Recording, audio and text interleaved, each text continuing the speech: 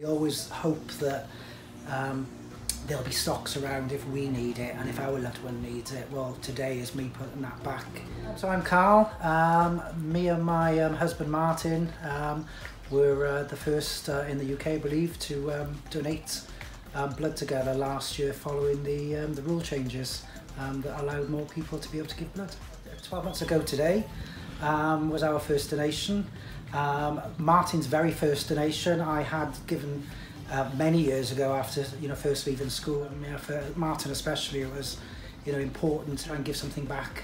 Martin had a dad that had leukemia and had lots of donations, and a niece that also had leukemia, totally unrelated, but she had to have loads of transfusions. Martin couldn't believe how easy it was to give. It's literally the admin beforehand takes longer than the actual donation. Today I've given and it's taken 5 minutes, that's all, to actually do my donation.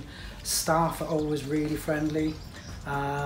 You get to sit back in a nice comfy chair for 5 minutes while you're giving, and then at the end of it you get a nice drink and a bar of chocolate. We all want the blood to be there when we need it. It just takes 20-30 minutes out of your day. It's just so easy, there's no reason not to give.